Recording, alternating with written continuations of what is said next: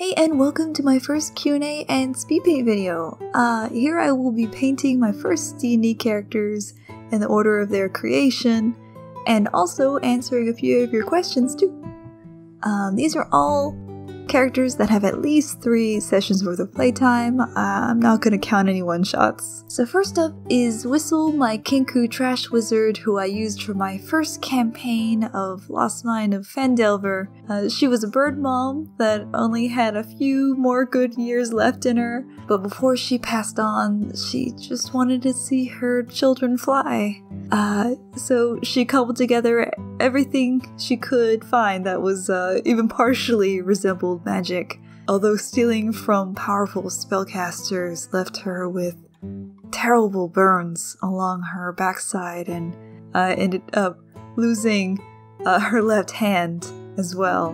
But even so, she pressed on.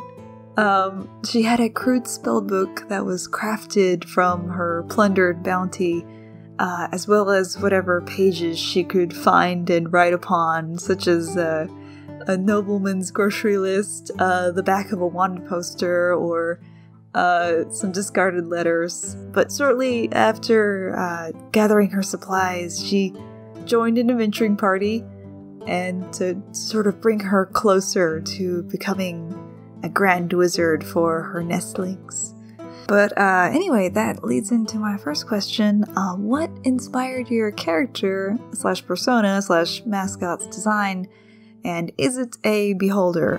I'm a spectator actually, which is a lesser beholder that sort of typically serves high mages or other beholders. And the reason why I have a spectator is kind of a funny story. So a little over a year ago, I made my return to playing D&D after playing a few one-shots in college, and I found a Lost Mine of Phandelver game available to play on Roll20, so I instantly tried to apply for it, and I got in. I was thankful.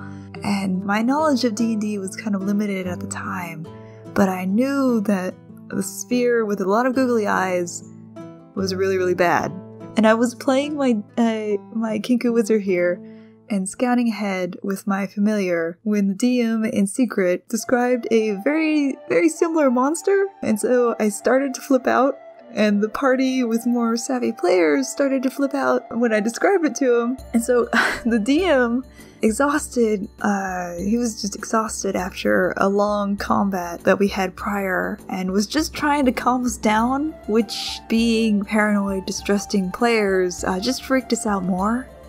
So eventually we did open the door after a lot of prodding, and that and it ended up just being a spectator that was just the sweetest, most adorable little bean. I'll probably end up making a video of the entire exchange, but I have a special place in my heart for little Jeremy.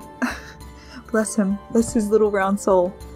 Anyway, as far as the other reason why I have a spectator as my sort of mascot persona, whatever. I feel like they're very expressive as monsters, and it's just the 4 stalks are just sort of perfect for sort of encapsulating a lot of emotion, especially when you get to like 8 stalks or above, and it's like it gets very, very messy. That's also another reason. Also, it's a lot easier to draw.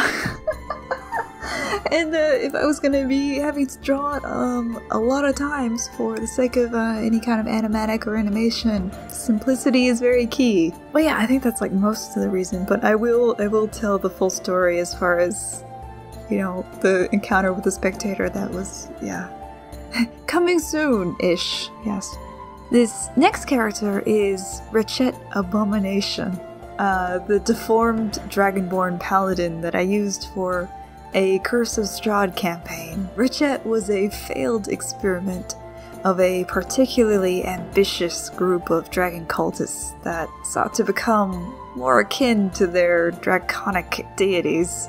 If any success was wrought from their adventure, it certainly wasn't Ratchet. She was born horribly malformed and tossed to the frozen wayside, and she also just wandered the unfriendly earth for years since. She took to the gods because perhaps they wouldn't shudder at her unpleasantness as mortals did. Also, Richette's name comes from what others called her. She heard it so often that she believed it was her name. So Richette Abomination thought it was pretty, but because it had so many syllables, but had no idea that it was something that was horrible. And probably still does it to some degree. But anyway, on to some questions. What is your favorite D&D monster mechanically and aesthetically? Mechanically, I love a lot of monsters. Any monster with a roll table that comes with it is immediately my favorite. Especially like beholders. There's a lot of fiends in Mordenkainen's that come with like madness tables. Anything like that. I love randomness in fights. I know that's bad, but I don't know. I like the craziness. You know how my players know how much I like craziness because I made a creature called the Hand of Chaos, which was just this hand of a chaos god, a trickster god, that inflicted wild magic on spellcasters. And good god. Yeah, basically, any more chaos that can bring to a fight, I love it. But beyond that, I do like environmental monsters. For example, like any kind of big monster like the players can just climb on, or even move within, or get inside. Examples being like the Hag's Hut from Curse of Strahd. That's an amazing fight. Not only does the thing have like tendrils, it has a dragon skull, you know, it has like an interior that the players can go inside and be like rocked around inside. And also they've got a hag, a high level spellcaster that's mad, moving about. Oh, just so many good pieces. Just makes for an amazing fight. But yeah, like it's I love those. But let's see, aesthetically, oof, there's a lot of good ones. I really like how they handled some of the metallic dragons in the monster manual, especially the copper dragon. Oh my god. There's a reason why, like, when you open that cover, that's like the first monster you see. It's gorgeous. I think I do like a lot of the ones from Mordenkainen's. They did a really good job with those monsters. The Elder Tempest, which is like this wind dragon that has a ton of wings that are like morphing into like feathers and wind. Beautiful. The Nightwalker is beautiful anatomically. It just has this presence about it. And Jublex.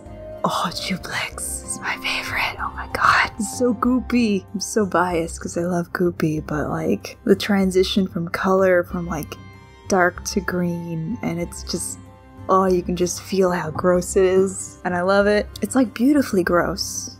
She's just like, work it, honey. That goo looks good on her. I don't know if it's a she. I think it's just a hive mind, but that's fine. Anyway, moving on quickly from that. Let's see. I was wondering what made you decide to start making animated videos. Oh, I just wanted to give it a go, just telling my own stories. I had, a few stories from my D&D games that I figured were worth sharing, and I just wanted to try it. I had a comic on Reddit that had garnered a lot of interest, and I loved what Puffin and Dingo were doing, so I just took the plunge to tell a full story, and man, yeah. That's, sometimes there's not a huge epic backstory behind things. I just, sometimes you just want to try something, just, yeah. I'm sorry, there's no more than that. And this third character you might recognize from one that I used for Tomb of Annihilation, although that's also a question that a lot of you asked, as far as what even is Grae? Well, in short, Grae is a doppelganger. a doppelganger lore bard. Her race was something we just homebrewed because the changeling hadn't been released yet for 5th edition. So, but that said, there wasn't really much for lore or biology for the doppelganger, so we just filled in the gaps. We added that they are ooze-like, essentially just being a subspecies of highly intelligent mimics that require a human template at birth. It's quite gross, but they're monsters, right? But anyway, yeah, I'll include what we used for the homebrew in a few links below if you want to check that out. But anyway, some more questions. What would you name your art style?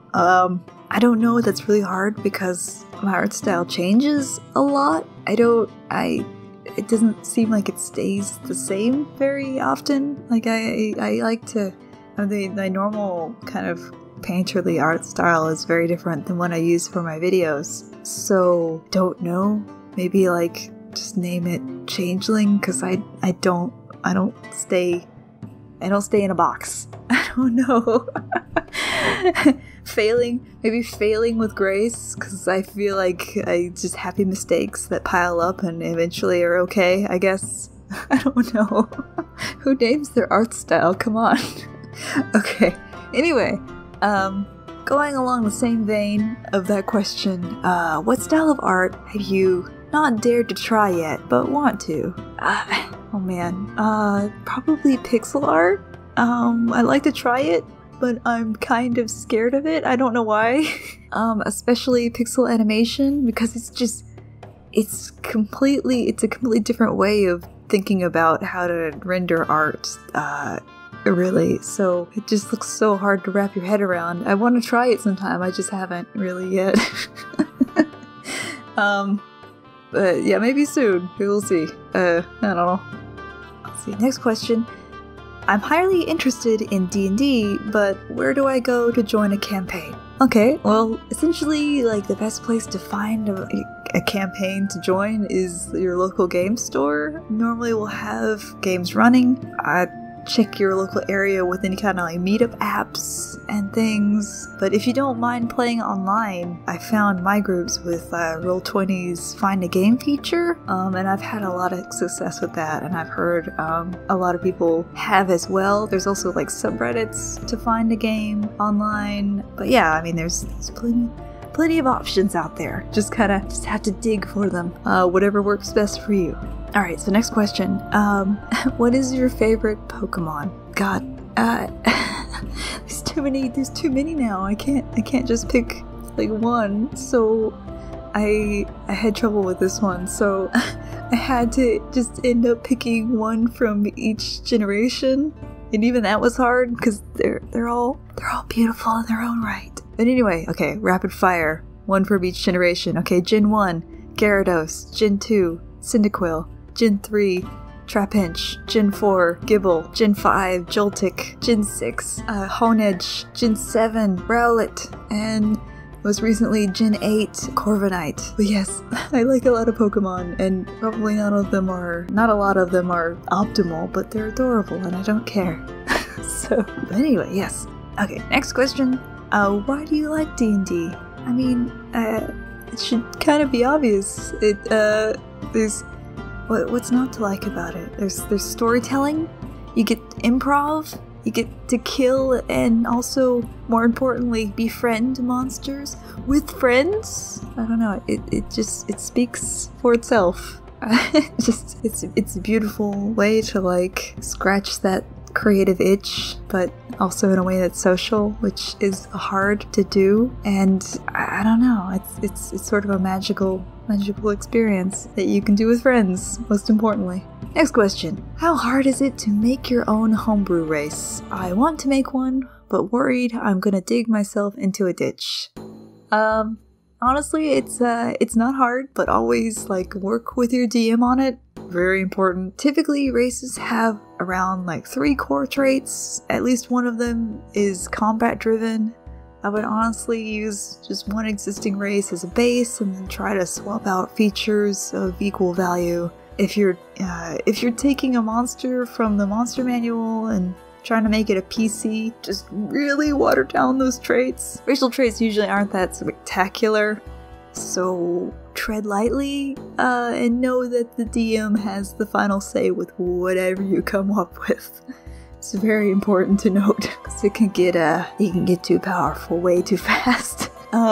Anyway, that's maybe I'll make a video on it, because it is kind of hard to like figure out, but it's fun to do though, because homebrew shouldn't be scary and something that's frowned upon, because it can be fun. It just has to be balanced.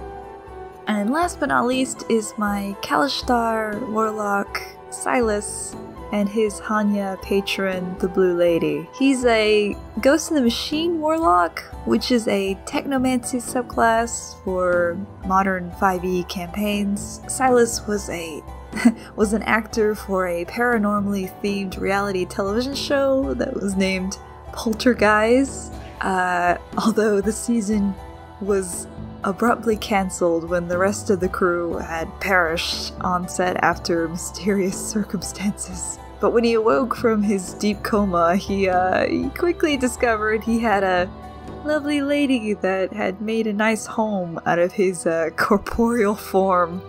But that brings us to our next question. What is your opinion on a warlock and patron relationship? Can it be a slightly romantic one? And so obviously yes, Silas's, the relationship to his patron is somewhat romantic, although it's more one-sided on the patron side. But I don't know, maybe eventually down the line might blossom. Probably not. But anyway, yes. However, there should always be some push and pull.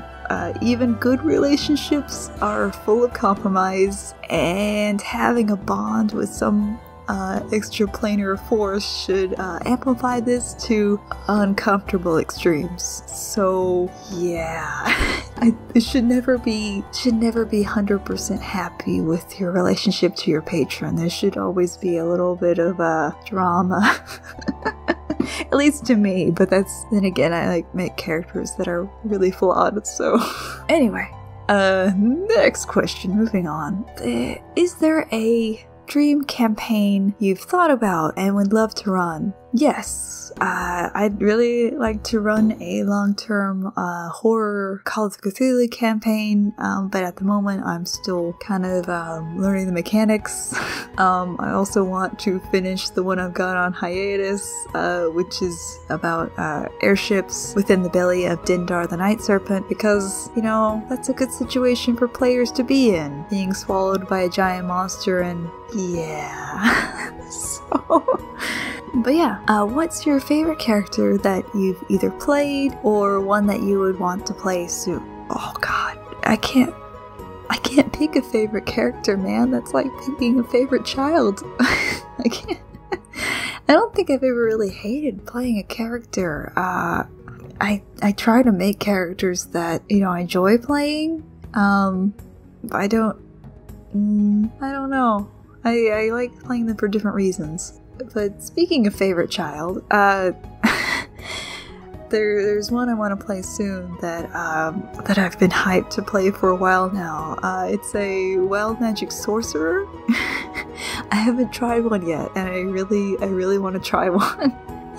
And also the DM okayed for me to be a divine soul wild magic sorcerer, which essentially means all the traits of a wild sorcerer, but access to cleric spells, and oh god, the joys of blowing someone up accidentally by trying to cast Cure Wounds is a possibility.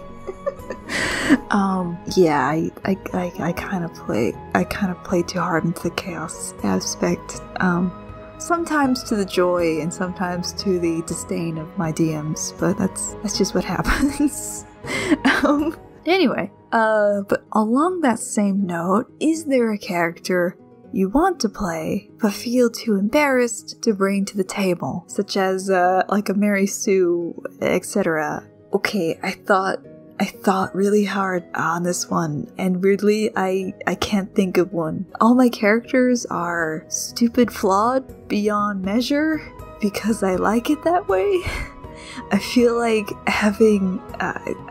playing a perfect Mary Sue character would get boring very fast. Our crew is pretty accepting of everything. We've never made fun of another player's character choice before, and we've had quite the spectrum of characters. Now I've had character pitches turned down before by the DM. Like I'd point to the monster manual at a creature and the DM would just politely prod me towards something more sensible.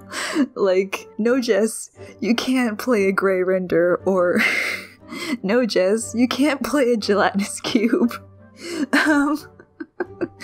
You gotta pick something else. But yes, it's I've tried, man. I try. I just want to play a Puddle Loose, man.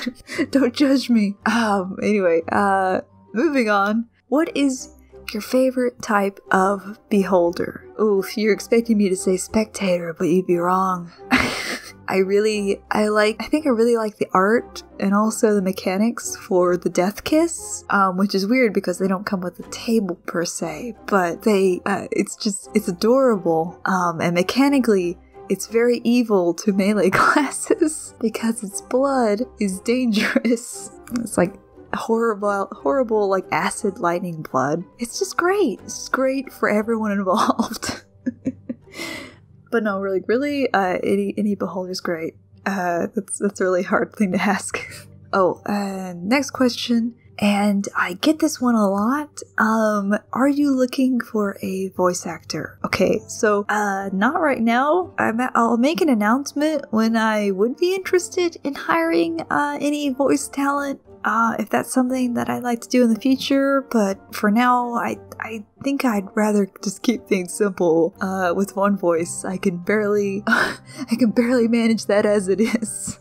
I'm not that really savvy as far as being that sort of management, audio management yet. So I'm gonna just handle one for now. But I'll let you guys know when that might be a possibility. But for now, no, not at the moment. Anyway, next question: would you consider doing a live campaign with other D&D YouTubers on Roll20? Yes, certainly. I don't know about a live campaign, but I will be posting a few one-shots that I've done very soon, and when I say soon, I mean it's gonna probably be the next video that I post. So I hope you guys will enjoy it. It's gonna be a different style than you're used to for sort of D&D podcast type material.